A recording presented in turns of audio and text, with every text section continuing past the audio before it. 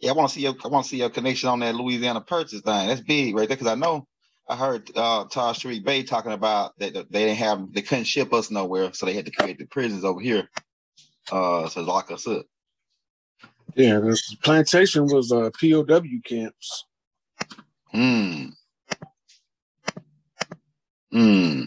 They use everything that we already had over here. They just making us think that it's from the 1800s or something like that. They built it when they got here. But that's why we're going over to the castles on the land.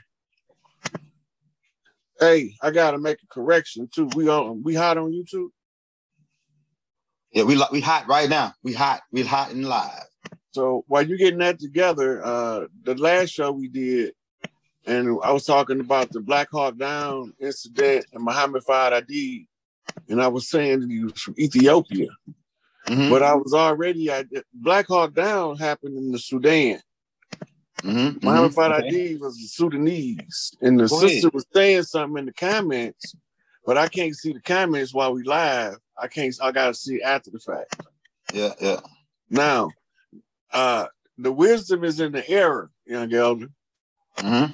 So it was a post that I was supposed to have been put up about the 9 ether. And I hadn't done it. And part of the 9 ether philosophy from the sacred parchment scroll of Black supremacy and the Holy Pibby was that Ethiopia stands for Ether Utopia. That's Brother Rich calling me here. I have to catch him when I get off of here. Hey, Brother Rich wants you to go live too. Everybody trying to get you on, man, because you the hot phenomenon right now. You the hottest nigga in the game right now, man. Everybody wants you on live. So and then it's about to get ready to take back off again because it's starting to get cool off. So everybody gonna be on YouTube listening. It's gonna be more people on YouTube now during the winter solstice. You know what I'm saying? More people in the house sitting and they just like trying to absorb information. So we're finna get ready to take back off. We gave him a little break right there, but it's about to get ready to take off now. All right, I'm gonna switch to the laptop now. Then we can take off. Hey y'all, we in the building. How castles turn into prison with the legendary Brother Rod Hayes. Hit that like, hit that subscribe. We're gonna be dropping his Cash App in the links if you want to show him some love. He don't do it for the money, but if you want to show him some love because he's putting in his work for us, we're gonna drop the Cash App in the links and we're gonna pin it in the messages. Let me switch to the laptop and then we're gonna get the chat pulled up and we can take off. And I got those videos you sent me. I got those already ready to go too. Those 2 videos, and I found like 2 more too. Let me go ahead and switch to the laptop real quick. So, yeah, it's about to get greasy. We're going to lay the foundation of the Louisiana Louisiana Purchase. Okay. And what was part of it in the Lewis and Clark expedition.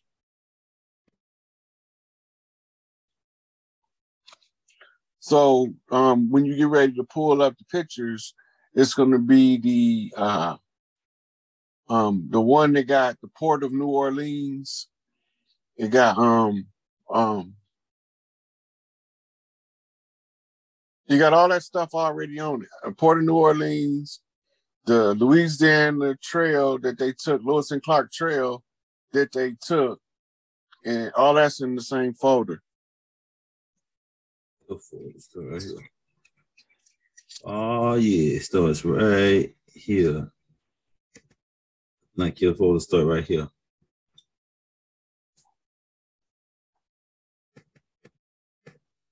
No, I want to start with a map of the Louisiana. Oh, I got you then.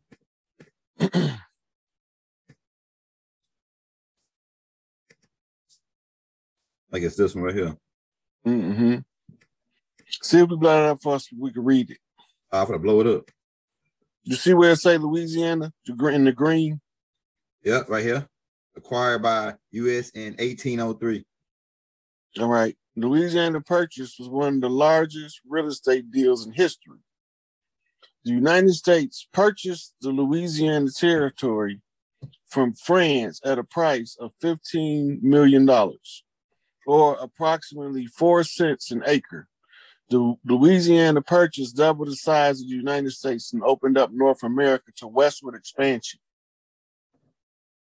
You see this trail that they're showing in the red, right? That's the trail that Lewis and Clark traveled. Okay. Okay. For the next thing, pull that up right there. Blow that up. Let's look at that logo since it's here. You see that say Port Nola, the port of New Orleans. Yeah. All right. So what happened with the Louisiana Purchase is this is what they bought. Uh-huh. Right? Yeah. Now I think I sent you an actual picture of the port. Okay, let's see. Oh, yeah, you okay. All right. It's a Louisiana Purchase. I think I see a couple pictures over. The other way, you're going the wrong way. Oh, yeah, you're right.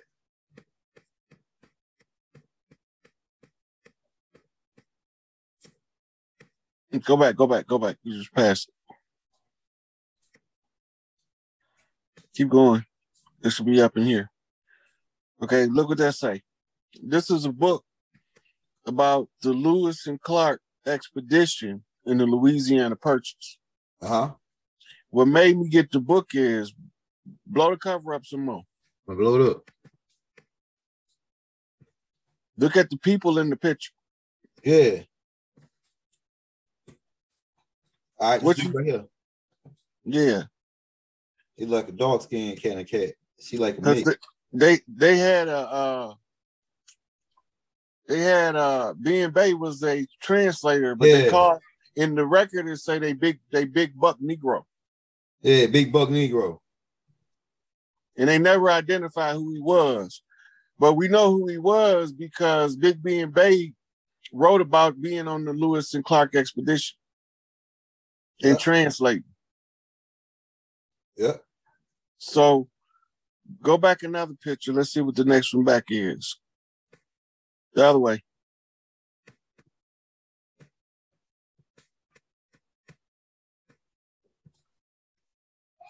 Yeah. So this is what we was supposed to be talking. These talking points.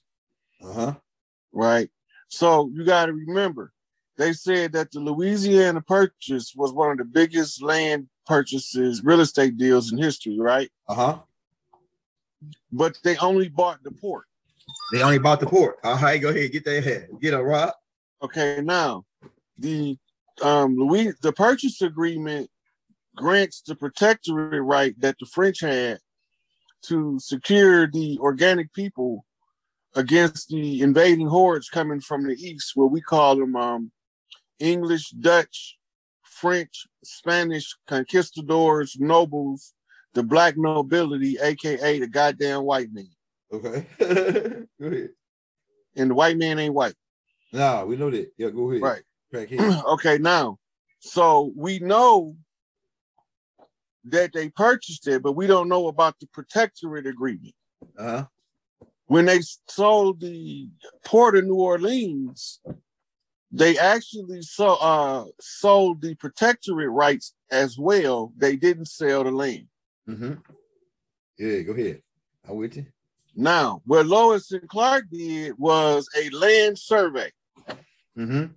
This is why they traveled across to the Pacific Ocean. They knew where they was going because that was a major port town up in that area where they went. Mm-hmm.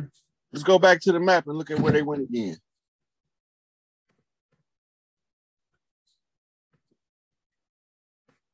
Make sure you get that top northwestern corner right there. That's what we want to look at. We want to see what's over there. Where did they go? Say the fort. Oh, hold on. I got a better. It's a better one in here.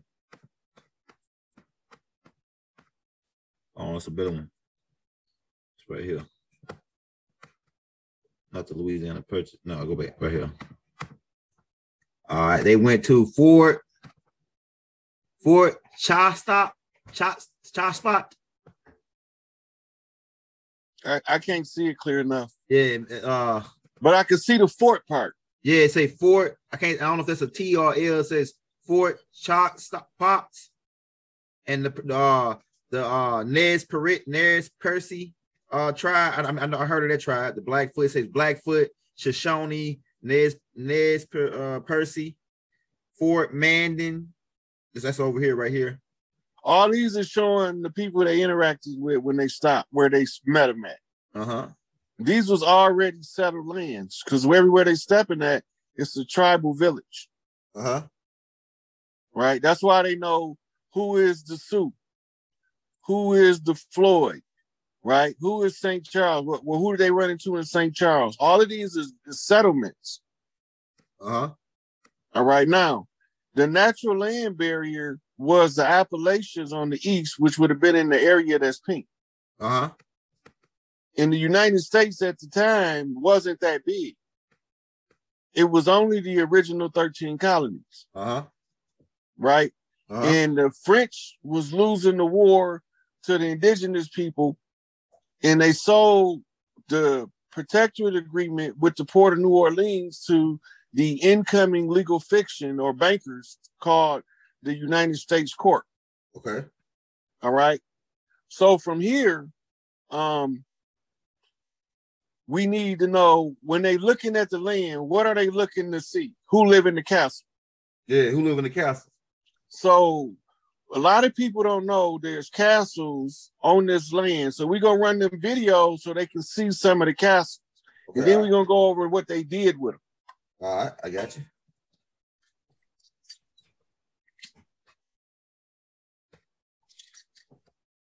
You can watch much of each one of them as you want to. I think the longest one is like 10 minutes. Okay, something like that. We got you. But I want them to see that it's castles over here that's been here the whole time. Yeah, and who built these castles?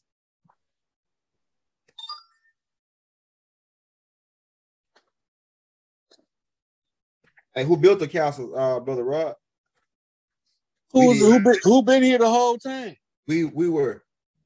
Exactly. So you got to remember, they doing the land survey. What is they surveying the land for? To steal it?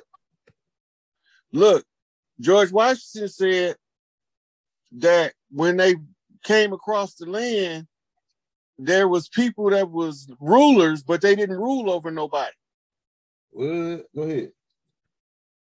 Right? So they had to, somebody got to be the subject. Uh-huh. Right? Well, if you got a subject, you know you're going to need a predicate. Uh-huh. Right? Noun and a pronoun, an adjective and the verb. We're going to put the whole sentence structure out there. Uh-huh. Right? So the sentence is they was searching the land to see who was living in these elaborate places right here. This is real critical to understand, and this is why it's critical for us to go over these videos. See if you can make it full screen so I can really get good look.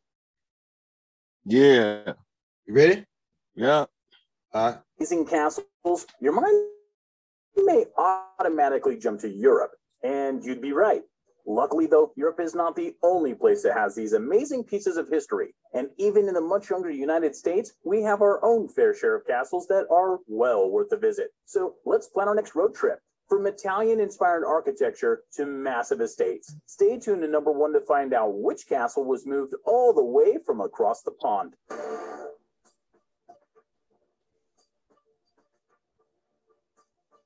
Did you hear him say which castle was moved? Yeah, that's deep. Hold on, let me run it back. I missed it. From across the pond. Italian-inspired architecture to massive estates. Stay tuned to number 1 to find out which castle was moved all the way from across the pond. What? That's crazy.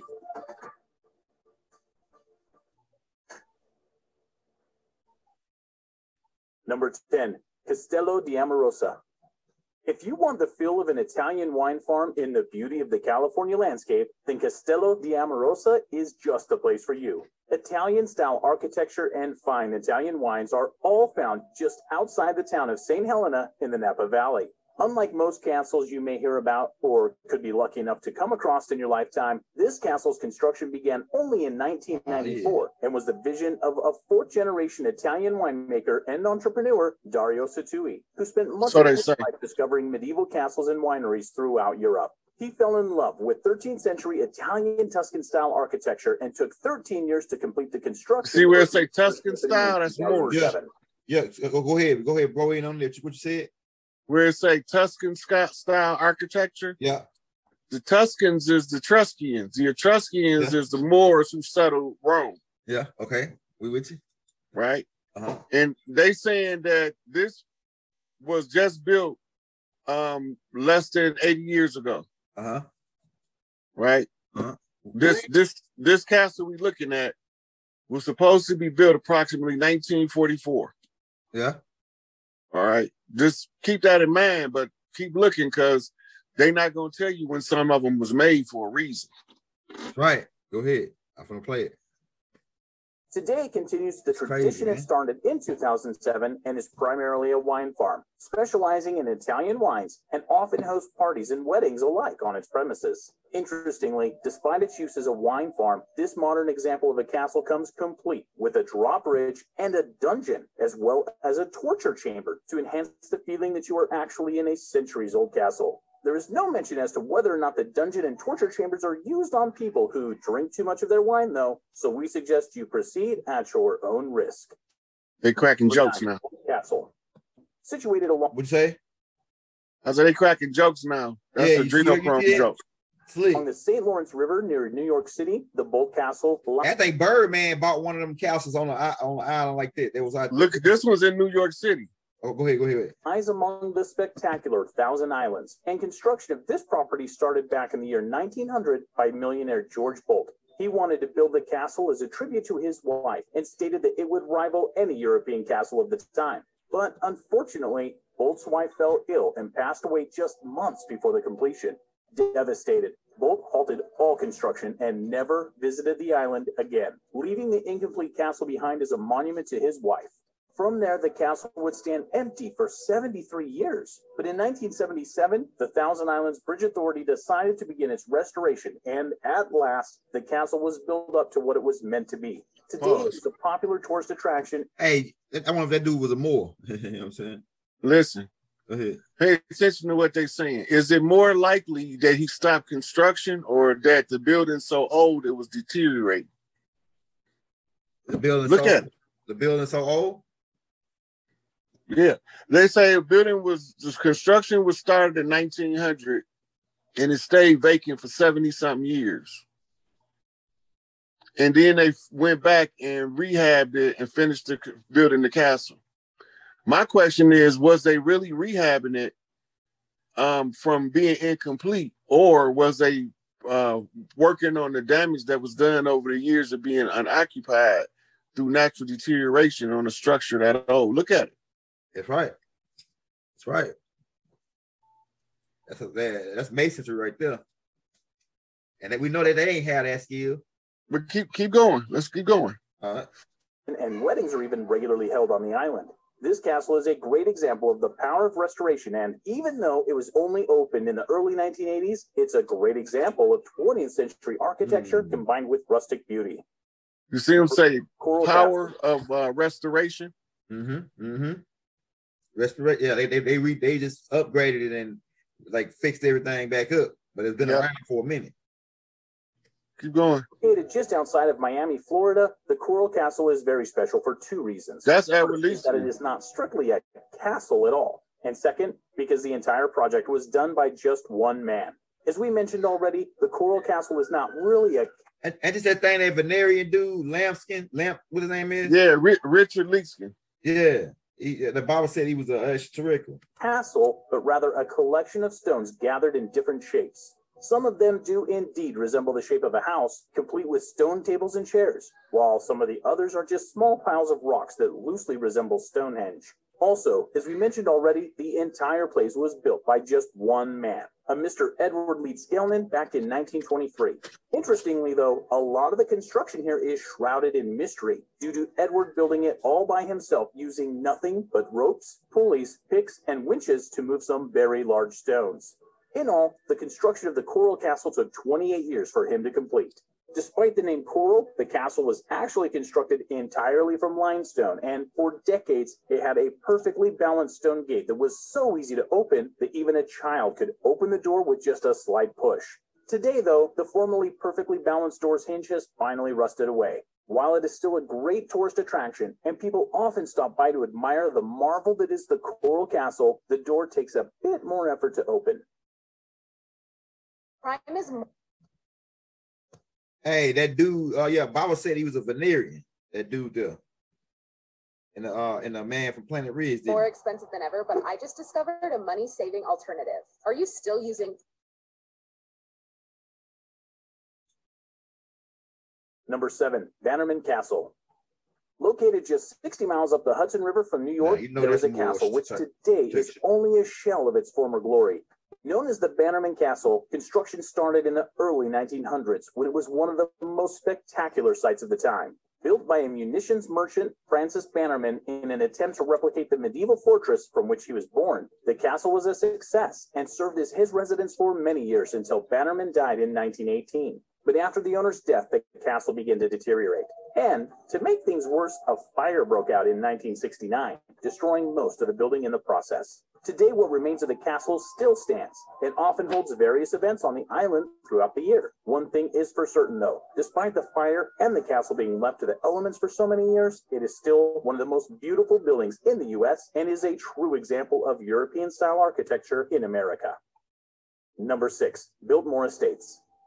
As far as truly beautiful architecture goes, the Biltmore Estate in North Carolina is quite high on that list. Construction of the estate started in 1889 by George Vanderbilt, and after 6 years of building, the doors opened for the first time in 1895, despite the fact that the building was still under construction. During the time the estate was being built, Vanderbilt and his architect, Richard Morris Hunt, spent years traveling throughout Europe, purchasing all kinds of valuables to put in the castle. This varied from paintings right up to carpets and furniture. Architecturally speaking, they were also largely inspired by their travels throughout Europe, and they used many of the sites that they saw in the design of the castle, creating, in the end, an awe-inspiring French Renaissance chateau.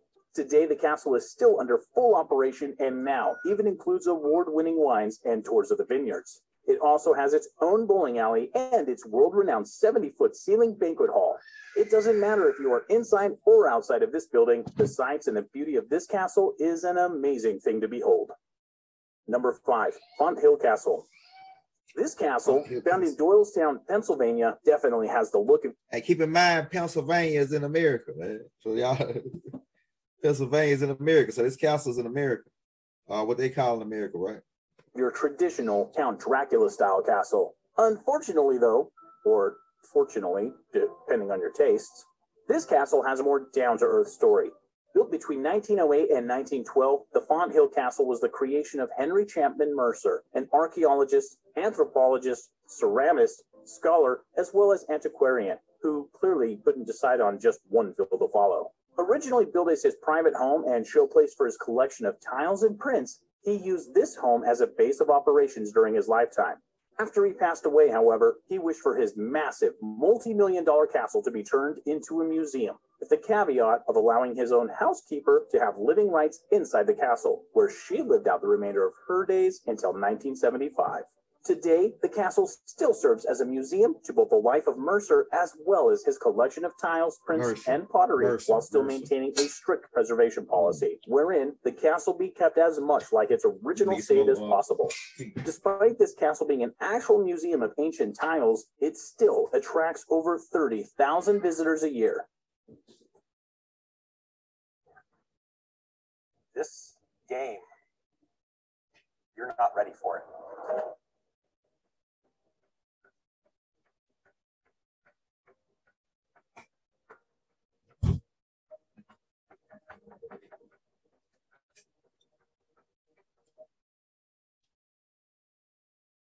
Number 4, Thornwood Castle.